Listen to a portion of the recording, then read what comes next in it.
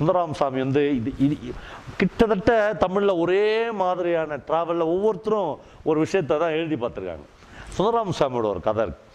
ஒரு போலீஸ்காரன், எனக்கு ரொம்ப பிடிச்ச கதை, பிரசாதம் அந்த கதை பேர். ஒரு போலீஸ்காரன் காலையில் தூங்கி எழுந்திருக்கும் போதே அவன் பொண்ணார் சொல்லுவான், இன்றைக்கி பொண்ணுக்கு பிறந்த நாள் தெரியுமா அப்படின்வா.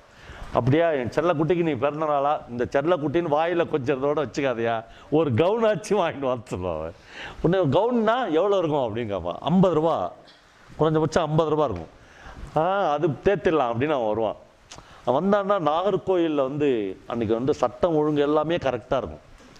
அவனுடைய எல்லா மனிதர்களும் கரெக்டாக டைனமோ வச்ச சைக்கிளில் போவான். கதை வந்து 50 வருஷத்துக்கு முன்னாடி எழுதப்பட்டது. டைனமோ வச்ச சைக்கிளில் போவான். யாருமே டபுள்ஸ் போக மாட்டான். அப்படியே பர்ஃபெக்டாக உலகம் இயங்கின்னு இருக்கும். இவன் ரொம்ப ஏமாந்துருவான். என்னடா இது, உலகம் திருந்திச்சா, ஒரு குற்றவாளி, ஒரு அக்யூஸ்ட் கூட கிடைக்கலையே, எல்லாம் கரெக்டாக இருக்குதே அப்படின்னு ரொம்ப சோர்ந்து போய் காலைல 9-9:30 மணிக்கு போய் ஒரு டீ கடையில் போய் உட்காருவான்.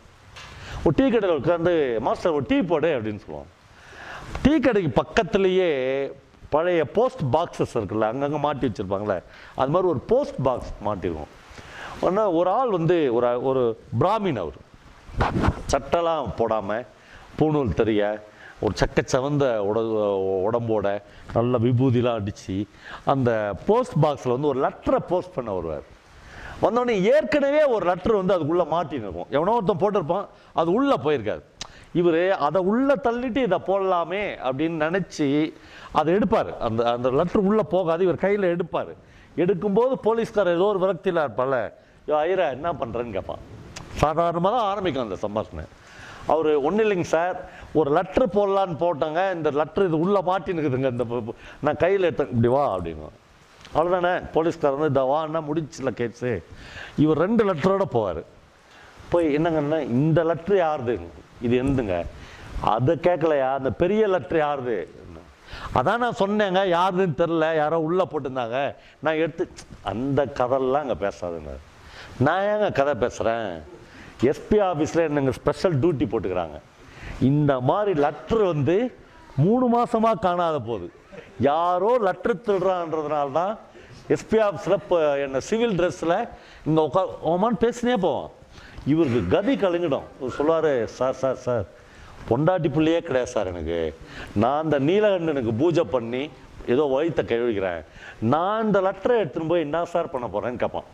ஆனால் அந்த போலீஸ்காரன் சொல்லுவான், அந்த கதைலாம் இங்கே வச்சுக்காத, ஸ்டேஷனுக்கு போகலாம், புதுசாக ஒரு எஸ்ஐ வந்துக்கிறான் தெரியுமா, எனக்கு ஏன் சார் எஸ்ஐலாம் நான் ஏன் பார்க்குறேன்னு சொன்னோடனே அவன் போலீஸ் ஸ்டேஷனுக்கு உள்ளே போகும்போதே பலார்னு புடதுலே ஒன்று கொடுப்பான். அப்புறம் தான் பேச்சேன்னுவான். இவர் அப்படியே கதி கலங்கிட்டார். போலீஸ் ஸ்டேஷன் எங்கே இருக்குது, போலீஸ்காரங்க யார், எதுவுமே தெரியாமல் வளர்ந்து நீலகண்டனுக்கு பூஜை பண்ணி வளர்ந்த ஆள் இல்லை அவர் சொல்கிறார், சார் நான் என்ன சார் பண்ணேன், அப்படியே கதி கலங்கிடும். இப்படியே பேசுவாங்க 2 பேரும். இவன் வந்து இவனை இப்படிலாம் நான் உன்னை அவமானப்படுத்த போகிறேன், எப்படிலாம் உனக்கு உதவுழும், நீ வந்து தப்பிச்சுக்க அப்படின்னு இவன் பேசினே இருப்பான். அவர் ரொம்ப அப்பாவியா, அடப்பாவி நான் என்னையா பண்ணேன், என் லெட்டரை போட வந்தேன், ஒரு லெட்டர் ஏற்கனவே மாட்டி நிறுத்தி அதை உள்ள தள்ளுறதான் நான் பண்ண பெரிய பாவம் அப்படின்னு அவர் பேசினே இருக்க, திடீர்னு ஒரு இடத்துல போலீஸ்காரர் சிரிச்சிருவான். பிரமாதமாக இருக்கும் அந்த இடம். அப்படி இவங்க 2 பேரும் உச்சஸ்தாயில் போகும்போது அவன் டகால்னு சிரிச்சு, என்னையா கேனையனாகிற, இது கூட புரியல, ஒரு 50 ரூபா கொடுன்னு கேட்டுரும். அவ்வளோதான், எக்ஸ்ட்ரீம் போன உடனே சிரிப்பு வந்துடும் அவனுக்கு. எவ்வளோ பெரிய விஷயத்தை இவன் பேசினுக்கிறான். எஸ்பி ஆஃபீஸில் ஸ்பெஷல் டியூட்டி போட்டுக்கிறாங்க, 3 மாதமாக தபால் திருடுறது யாருன்னு கண்டு, இதெல்லாம் போய் சிரிச்சுட்டு ஒரு 50 ரூபா கொடுன்னுவான். இப்போ அவர் முழிச்சுக்காரு. அவர் சொல்லுவார், இல்லை நம்ம போலீஸ் ஸ்டேஷனுக்கே போகலான்னுவார். யோ போலீஸ் ஸ்டேஷனுக்கு போறியா, போனவுடனே என்ன விழுன்னு தெரியுமா, அவர் சொல்லுவார், என்ன சார் 2 அடி தானே அடிச்சா போகிறான், பொண்டாட்டியா பிள்ளையா எனக்கு அடிச்சா போகிறான், போகலான்னு தான். இப்போ இவன் கதி கட்டிடுவான். இவன் சொல்லுவான், ஐயரா தெரியாமல் பேசுகிறியா, அவன் சவுத் சைட்லேருந்து அவன் நாகர்கோயிலே பெரிய அவன் கை வந்து அப்படியே எதுவாக கூட இருக்கட்டுங்க, இப்போ என்னங்க ஆயிடுச்சு. இவன் 50 ரூபா கேட்டவனே இவன் இதுக்கு தான் அவன் முடிவு பண்ணுவான். 2 பேரும் போவாங்க. அந்த இவங்க 2 பேரும் போகிறாங்கல்ல, அந்த அழகை வந்து சுந்தராமசாமி எழுதியிருப்பார். அது என்னன்னா, அந்த போலீஸ்காரன் வந்து சைக்கிளை தள்ளின்னு போவான். இந்த ஐயர் வந்து அந்த போலீஸ்காரனுக்கும் எனக்கு எந்த சம்மந்தமும் இல்லை, நான் தனியாக ரோட்டில் போயின்னுக்கிறேன், அவன் தனியாக சைக்கிளை தள்ளின்னு போகிறான் அப்படின்றவ. அதான் அந்த மிடில் கிளாஸ்க்கான கௌரவம் அது. அப்படியே அவர் போவார், அப்படி போவார், இப்படி 2 பேரும் அப்படி போயின்னு அந்த ட்ராவல் பற்றி எழுதினே இருப்பார். ஒரு கட்டத்தில் அந்த போலீஸ்காரருக்கு என்ன தோணுன்னா, இப்போ நாம் இருக்கிறதையே விட்டுட்டு இந்த ஐயர் எஸ்கேப் ஆகி போயிட்டான்னா நல்லா இருக்குன்னு தோணும். ஏன்னா இவன் வந்து எஸ்ஐ கிட்ட போய் இப்போ என்ன சொல்ல போகிறான், சார் இவர் என்ன 50 ரூபாய் கேட்குறான் சார் அப்படின்னு கேட்க போகிறான். அது அவமானமாக இருக்கும் அவனுக்கு. அதனால் இவன் எஸ்கேப் ஆகிட்டான்னா நல்லா இருக்குன்னு கொஞ்சம் தூரம் வந்து இவன் சைக்கிளை பிரேக் போட்டு மெதுவாக நிறுத்தி அப்படி ஸ்லோ பண்ணுவான். அவர் விட மாட்டார். சார் சீக்கிரம் வாங்க சார், வேலை இருக்குது, பூஜைக்கு போகணும் இல்லை அப்படின்னு கூப்பிடுவார் இவனை. அட ஏயா இவன் வேற உயிரெடுக்க மறுபடியும் இவர் போவார். கிட்ட போலீஸ் ஸ்டேஷன் கிட்ட போயிடுவாங்க.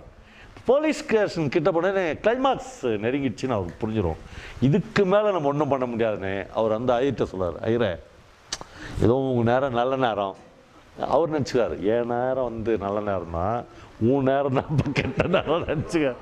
அது ஐயரே உன் நேரம் வந்து ஏதோ நல்ல நேரம், இனிமேல் இந்த மாதிரி தபால்லாம் உள்ள இருந்துச்சுன்னா கூட எடுக்காத, ப்ராது எழுதி போடு போலீஸ் ஸ்டாஃப்ஸ்க்கு, அவன் வந்து எடுக்கட்டு, நீ எடுக்காத கொஞ்சம் அட்வைஸ் பண்ணி. பயங்கர ஆக்ட் இது எல்லாமே இல்லையா, இந்த செம சீன்றாங்களே அந்த மாதிரி செம ஆக்ட் கொடுத்து சரி போ போ போ அப்படின்னு அவரு இவ்வளோ தூரம் வந்துட்டேன் உள்ளே போய் எஸ்ஐயை பார்த்து 4 வார்த்தை பேசிட்டு போயிடுறேன்னு தகால் இவன். இப்போ இவங்க 2 பேரில் யார் குற்றவாளின்ற சந்தேகம் வந்துடும். ஏன்னா இவன் போறன்றான், இவனால் தான் அவனை விட முடியாது.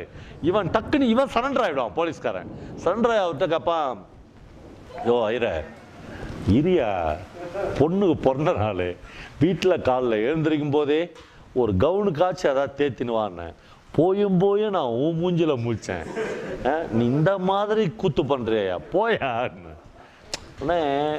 இதுவரையிலும் அந்த கதை வேறங்க, இதுவரையிலும் அந்த கதை வேற. இதே தான் பிரபஞ்சனம் எழுதுகிறார்.